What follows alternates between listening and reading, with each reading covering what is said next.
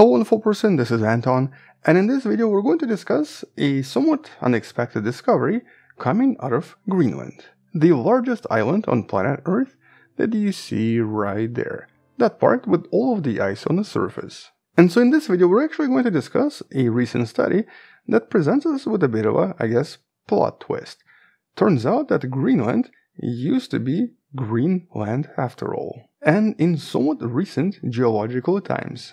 But more specifically, the scientists found signs of what seems to be plants, insect parts, fungi fossils, and a bunch of other stuff that absolutely everybody missed until recently, and that presents us with this somewhat unusual evidence for the complexity of ice sheets on Greenland, and the evidence that these ice sheets are definitely not permanent. And so let's discuss this in a little bit more detail, but first just a few basic facts about Greenland, and about all of these studies where these samples came from. So as you can see from this particular simulation, unlike the name, Greenland is definitely not green.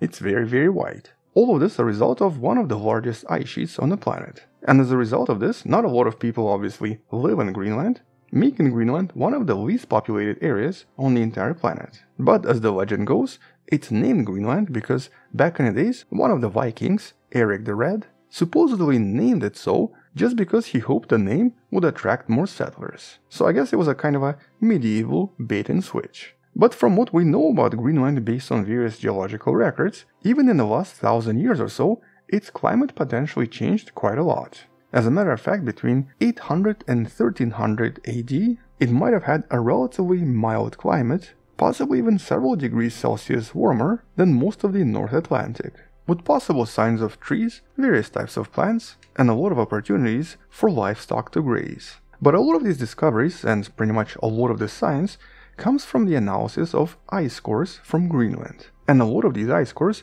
were collected during the project known as GISP, Greenland Ice Sheet Project, that began back in 1971 and continued for several decades in at least 3 separate locations. In the process collecting a lot of different ice cores using different techniques from several different locations and from several different depths. Here's a picture of a cross-section of one of these ice cores from approximately 1800 meters in depth, and even here you can clearly see annual layers that have been deposited here for thousands and even millions of years. And so many of these layers basically show us that the climate on Greenland did actually change quite a lot in the last 100,000 years. Specifically, it had a lot of dramatic temperature shifts that potentially influenced the rest of the North Atlantic.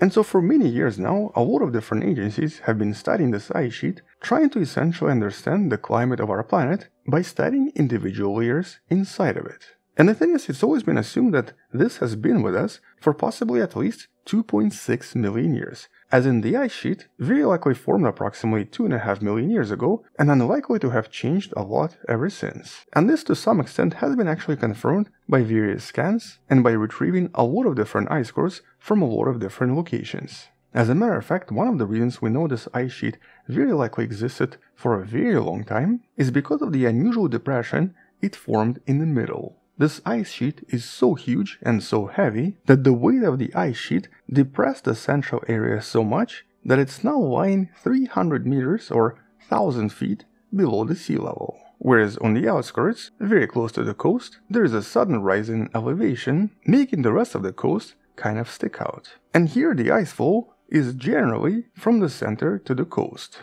basically suggesting that right in the center you're going to find some of the oldest ice on this entire island. And it's obviously been assumed previously that somewhere in the center here we can actually find ice that's approximately 2.6 million years old that potentially existed since the early Pleistocene, when the ice ages on the planet just began. And so right there, the location you see listed as GISP-2, this is essentially the center where the samples were collected back in 1993. And back then this was also one of the deepest such drills, with the samples basically going all the way down to the till or the mixed sediment on the bottom of this, and even collecting a bit of that as well. And so a lot of these recent discoveries actually come from this location and also from the older location known as Camp Century. And Camp Century was actually the first attempt to extract any core, where back in 1960s, Army Corps engineers from the United States essentially studied a lot of the ice collected here for slightly different reasons. This was actually an unusual attempt by the United States to construct a nuclear-powered base right in the middle of the ice in Greenland, whose main purpose was to test a viability of a kind of a mobile base,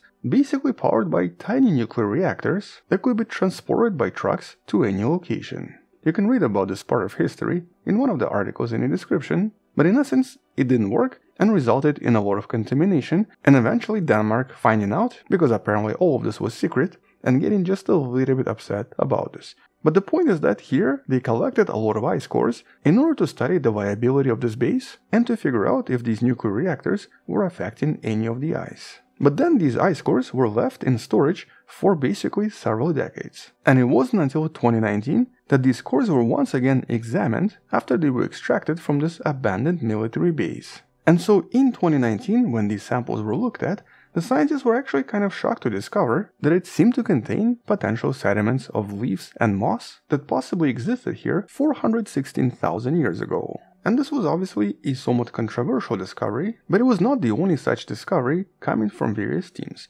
Back in 2016, this study hinted that some of the other cores from the bedrock in a different location was potentially no more than 1.1 million years old, suggesting that the entire ice sheet could not be 2.6 million years old as previously assumed. And this was of course very controversial because for a very long time scientists believed that Greenland had this unchanging ice sheet for at least 2.5 million years. And so as a result, the scientists behind this recent study wanted to see if they can actually find other clues in some of the oldest deposits right in the middle of Greenland. And so here, Paul Bierman and Haley Mastro, whose names I probably mispronounced as always, decided to take a look at those 1993 cores to possibly look for something similar, or to basically discover other samples, other fossils, something else to confirm that the ice here was much younger. But once again here, instead of focusing on the ice or the rocks below the ice, they focused on those deposits known as till. And here the discovery was really shocking. Within approximately 3 inches of soil, they discovered everything from wood leftovers, various spores, various fungi, different types of moss, different types of seeds, and even some kind of a compound eye of some sort of an insect. All discovered in that somewhat old core from 1993, in a location that you see right here. And surprisingly, nobody even noticed these samples up until now. Apparently, for the past 3 decades, they were stored in a Colorado storage facility, and until now, nobody bothered to check what's inside this till. Here's actually some of the samples they were able to recover, showing us the variety of life that existed in this location. This is a seed from a typical Arctic poppy flower, different types of spores from different types of moss, clear signs of wood from possibly Arctic willow, and more moss, more seeds, and so on. As a matter of fact, another core from a location known as Die 3 even contained DNA that was very likely less than 1 million years old. This was reported back in 2007. And so here, along with several other studies, we now have direct evidence that Greenland during several periods was basically completely ice-free, with a lot of these samples suggesting that this possibly came from approximately 1 million years ago. And the model in this study suggests that the only way for these samples to even exist here is basically for Greenland to be completely ice-free, implying that it potentially had some kind of a tundra-like climate with quite a lot of trees, quite a lot of vegetation, and basically everything else we expect from a tundra. This ice does not seem to be permanent and seems to be much more dynamic, potentially driven by climate effects we still don't really understand. But obviously in the last few decades, most of these studies are mostly studying these ice formations to understand the human impact. And the signs here are also pretty clear. For the past decade, during several periods, Greenland has experienced a lot of Massey melting events. Essentially the events when the entire surface would mostly be melting and not really accumulating new ice. And so for the past decade, the melting ice on Greenland has been basically adding approximately 0.7 millimeters per year of global ocean levels. Now obviously this doesn't sound like a lot, and it will take hundreds, or actually more like thousands of years for all of this ice to melt, raising the total sea levels by about 7.4 meters or 24 feet. But the point is that, well, first of all, it's melting, and second of all, this study and a lot of other studies basically confirm that it's melted many times before and is definitely not as stable as we always believed. With the new question being, but what actually caused it to melt before? And this is where right now we have no answer. The only thing that's clear is that Greenland is definitely going to be changing, although possibly not within our lifetimes, and Greenland will potentially become green after all within the next 1,000 years. And right now what we're witnessing is basically the beginning of its melt. And here I actually wanted to connect this video to another one from just a few years ago. There was another discovery by NASA on Greenland that made the news a few years back. These same studies that were studying Greenland and its ice also discovered at least 2 huge craters. Craters that were very likely formed within the last 3 million years, but craters whose exact origins are currently unknown. And so I guess here my personal question would be, okay, could this be maybe somehow related?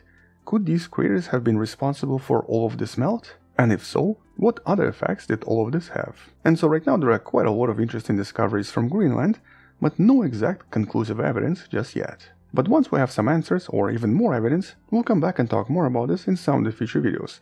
Until then, check out previous videos about those craters in the description below. Thank you for watching, subscribe, share this with someone who loves learning about space and sciences, come back tomorrow to learn something else, support the channel on Patreon by joining the channel membership or by buying the Wonderful Person t-shirt you can find in the description. Stay wonderful, I'll see you tomorrow, and as always, bye bye.